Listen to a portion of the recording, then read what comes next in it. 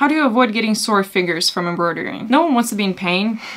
Naturally. Let me share some thoughts and a product you may want to get to help you enjoy the embroidery process without the pain. Firstly though, it shouldn't be very difficult for you to stitch through regular fabrics. If you find it difficult to push the needle through the fabric, chances are that the needle that you're using is way too big, or it actually needs to go to rest. Rest in peace. R.I.P. There are cases when you can't possibly comfortably embroider because you're embroidering a hat or a hoodie, something like this. Those are some really tough fabrics to work with. So here's something I recommend you add to your kit. Sticky leather thimble pads. These are also reusable, by the way. They'll last a great deal of time, and you just stick them to your push finger wherever is comfortable and use that as your cushion. It saved me so much pain you can't even imagine. Like, I sometimes embroider for 8 hours straight, and I don't know what my finger would look like if I didn't use it. I promise this thing is so worth every penny, and it's not even that expensive.